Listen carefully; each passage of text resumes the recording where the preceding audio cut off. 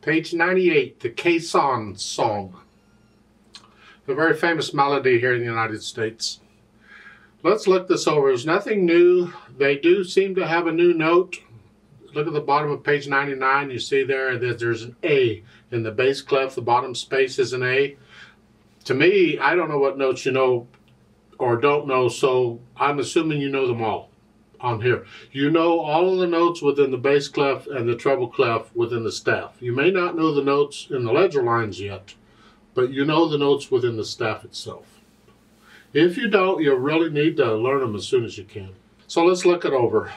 2 pages long, treble and bass clef, no sharps or flats in the key signature. We're in the key is C major. Make sure you can do the C major scale. It's the same lecture on every video. Blah, blah, blah. Okay.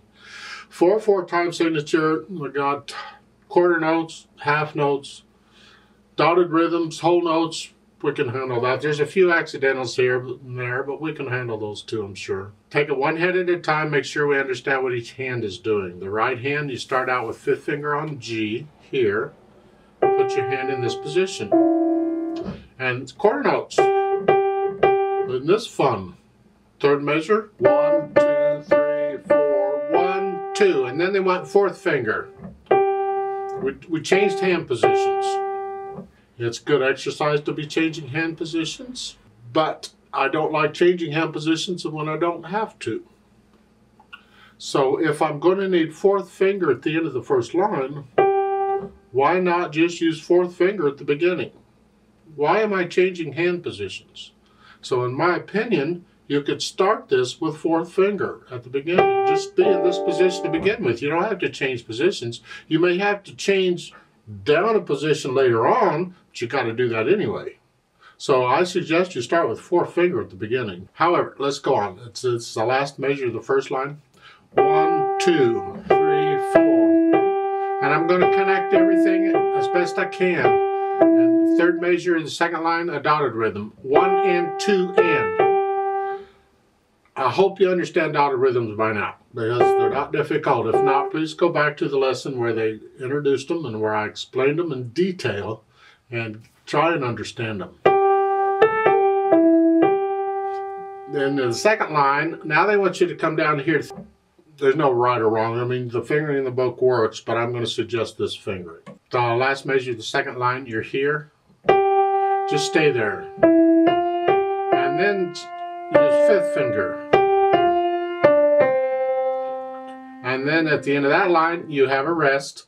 You can lift up and move during the rest. That's fine. I like to feel my way around the keyboard. I want to be able to move without looking if I can. And if you want, during the rest, you can just leave the thumb where it is and just move the hand up so your 4th finger's on G and you're ready to go. And then you can move the thumb. See, I'm kind of feeling my way around here. Comes in handy sometimes. Or you just simply lift up and move up. There's a rest. You can do that if you want. Into the 4th line, I suggest, again, stay where you are. Just 2nd finger there instead of 3rd.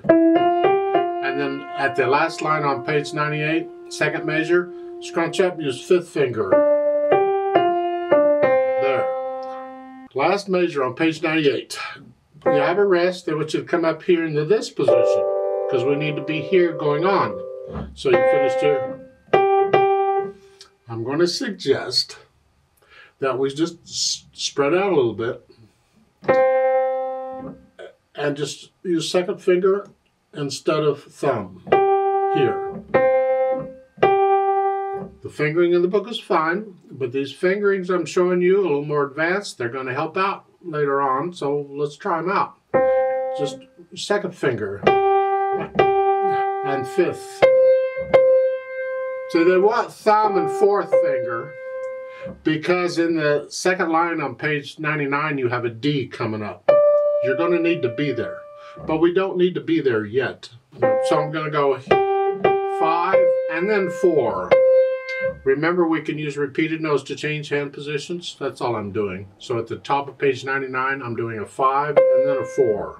And now I'm in position that I need to be in. So again, from the last measure on page 98, you're to here. Then during the rest, I'm just going to reach up. And then going on 4 and then 5.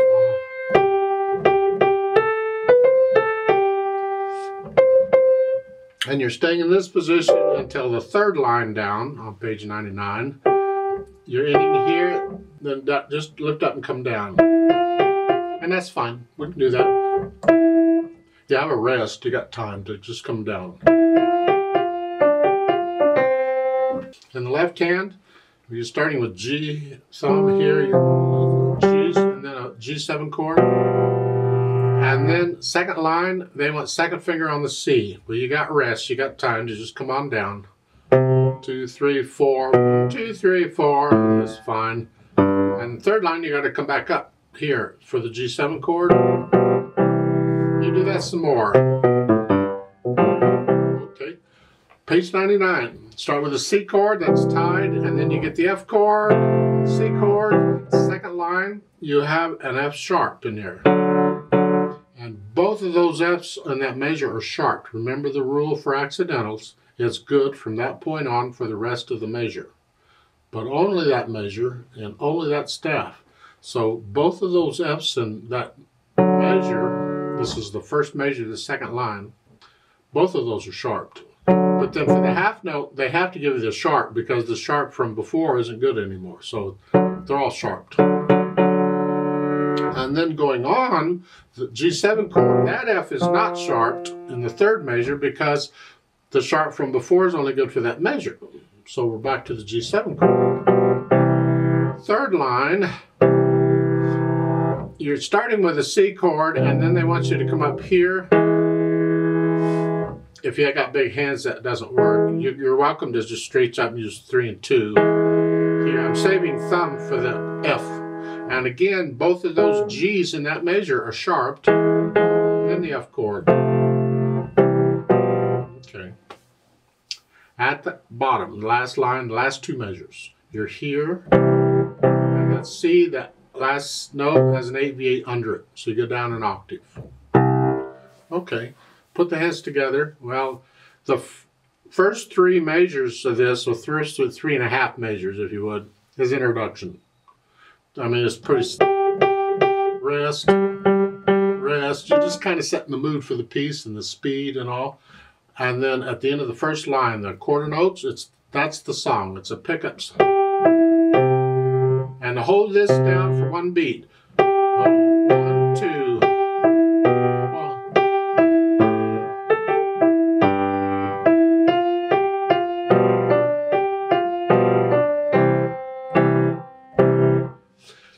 So to coordinate the hands and the rhythm, you go through and work it out.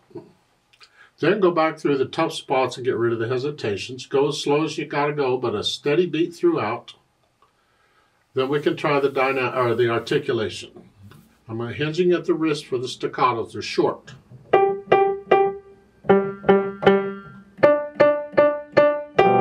then lift up for the phrases. And this is staccato in the left hand.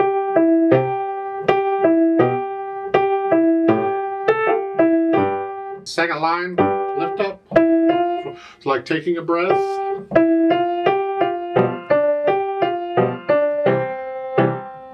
So you got staccatos and phrasing, you can do all that. Dynamics, they go to the melody. The introduction, there is no melody, so it's both hands loud. Whatever you think loud is. Forte. And then the song starts at the end of the line and you come down to sort of loud, and that's the melody. The left hand needs to go down to soft.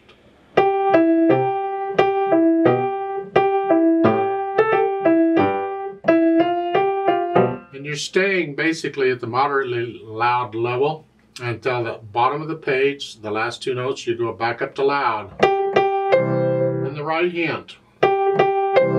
Keep the left hand in the background.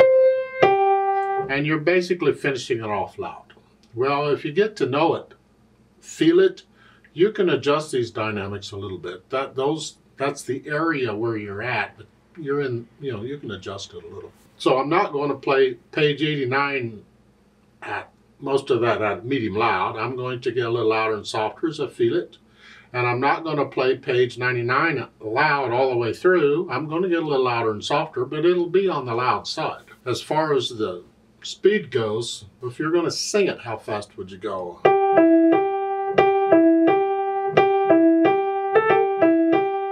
mean, a steady march beat, that can be misleading.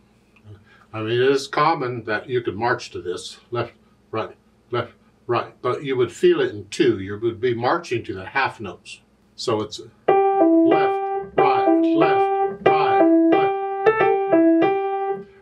That's how. So quarter notes would move pretty good. It doesn't have to go that fast.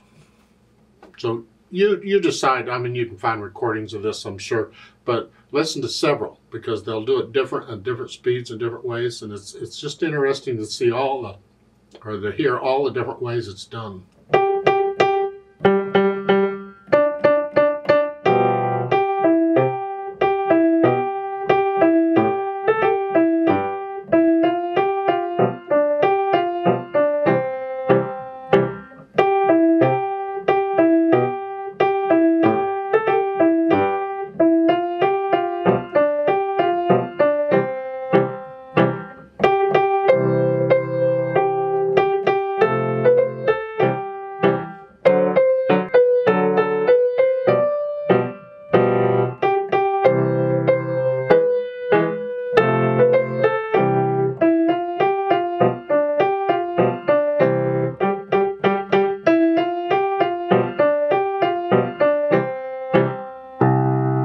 Let's play it together slowly and double check our notes and rhythms.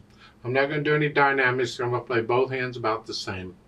I'll give us 4 counts. We're checking notes and rhythms here. I will do the staccatos and stuff, but we're not performing it. We're just checking notes and rhythms.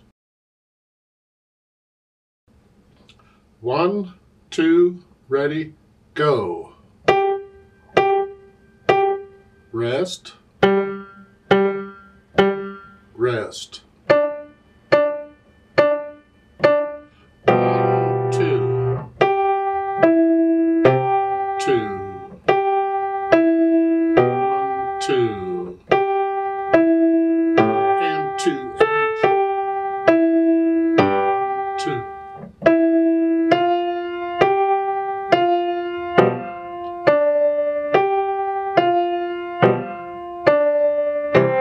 2, 4, 1, rest. 2, 2, 2, 2.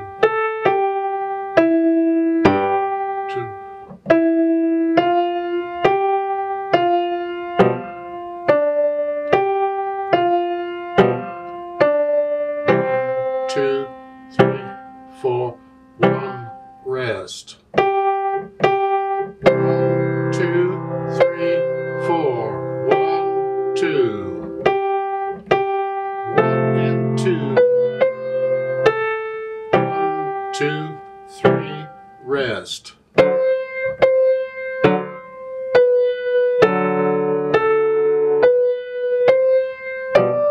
2, 3, 4, 1, rest.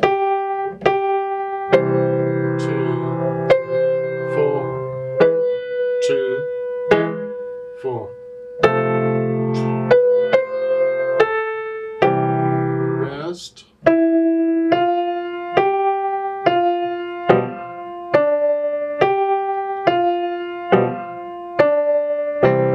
Rest.